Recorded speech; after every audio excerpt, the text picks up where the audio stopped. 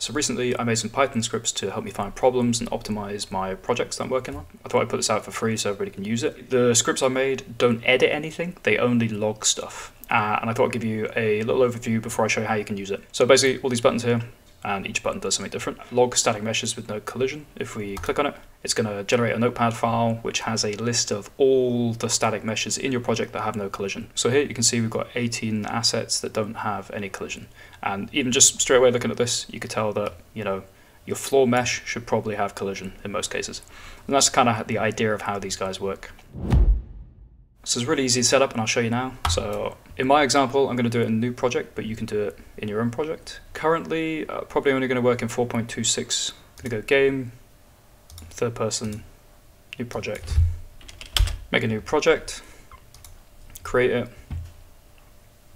So we need to turn some plugins on for the Python scripts to actually work. So we're going to go up to edit, plugins. We're going to roll down to the bottom here, look for scripting, and then we're going to turn on two things. We're going to turn on the Python module itself, just gives you a warning saying that it's experimental, basically. Hit yes, and we're also going to turn on editor scripting utilities. So if we turn both of those on, then we need to restart. So we're going to restart. Okay, so that's the first bit done, nice and easy. So to get the scripts, we need to go to GitHub, and if you type in CBgameDev, into the top here, this is what we're looking for. And if we jump into this, so this is basically the scripts. We're going to go code, download as a zip, and then if we open that up and go down inside that, basically we're looking for this Python folder. So click on the Python folder and copy that. Then if you go back to our project, right click on any asset and then go show in Explorer, and that's basically going to open up where the project is. We need to go back up to the content folder, and if we right click, paste into here, this Python folder needs to be specifically under the content for it to work. But now we can go back to our project. If we open it up properly, you'll see it's got the Python folder in here. So the scripts are in here but don't show up in Unreal. So this is the editor utility widget. So if you right click and run editor utility widget, that's the UI, and that's it. Now we can do exactly what I did in the example initially. Click on the buttons and then it shows the stuff that is either potentially problematic or could be optimized. I'm going to run through quickly what each of these mean and what they do, but that's it. Enjoy. I hope you find them useful. So, quick run through. Log static meshes with no collision is going to bring up any static mesh that doesn't have a collision. Basically, I found this one useful for finding stuff that should have collision. So, for example, you could look and see floor should probably have collision straight away. Your walls should probably have collision. Log static meshes with no LODs, so this will be any static mesh that's missing LODs. You know, most things in your game should have a LOD of some form. Log static meshes with X or more materials. So this is basically used to find things that are greedy, that have multiple IDs. As you can see, we have nothing in the project with 3 or more materials.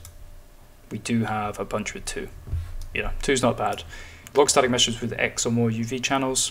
1 will be your normal UVs, 2 will be your baked light normally. But when you start hitting more than 2, unless you're using it for something specific, you probably don't need it. So potential to optimize there.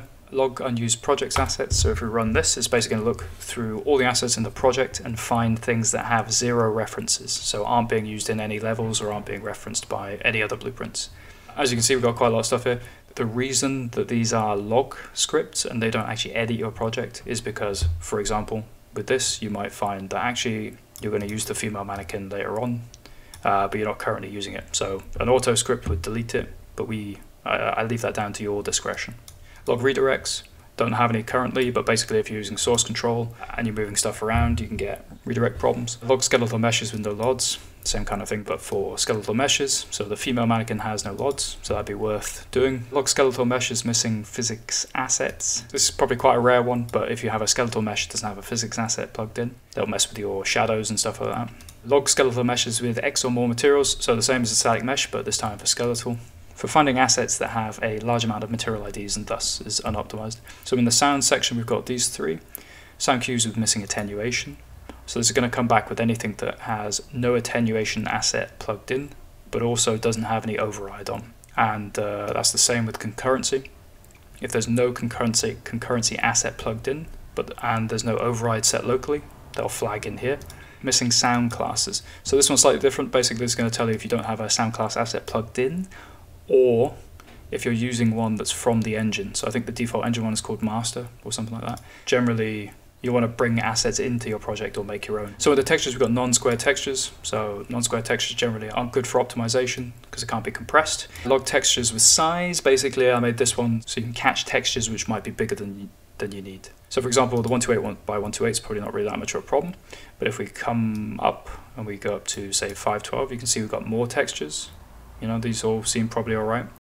But really it's for the larger ones. So here we got the 2048 by 2048, and this project has quite a lot of 2048s, 85 2048 textures, which you probably wouldn't need. You know, a lot of these could be a lot smaller. And then last section, materials using translucency. Translucency is expensive, so you know, you can take a look at these materials here and see whether any of them could actually be masked opacity, or you know, they just don't even need to be translucent at all. Next up, we got using two-sided materials. Two-sided materials could be more expensive, so just interesting to see. You know, you might find, you know, the bushes are camera facing, so they don't need the second side. Easy win optimizations possibly there. And then we got the last one, log materials missing physical materials. You know, this could be a useful one to catch things. In this example project, there's 74 materials that don't have physical materials plugged in. And if you're doing footstep sounds, you know, your basic floor should probably have the right material plugged in, or you know, if you're doing a shooting game and you're shooting the walls, you probably want to make sure, you know, these materials have the right physical material in so they make the right sound when they get hit. So like I said before, I made these to help find problems I didn't know existed and to find places that I could optimize my projects. They're free, give them a go. I hope you find them useful. If you have any ideas, give me a shout. Maybe I can add to the tool.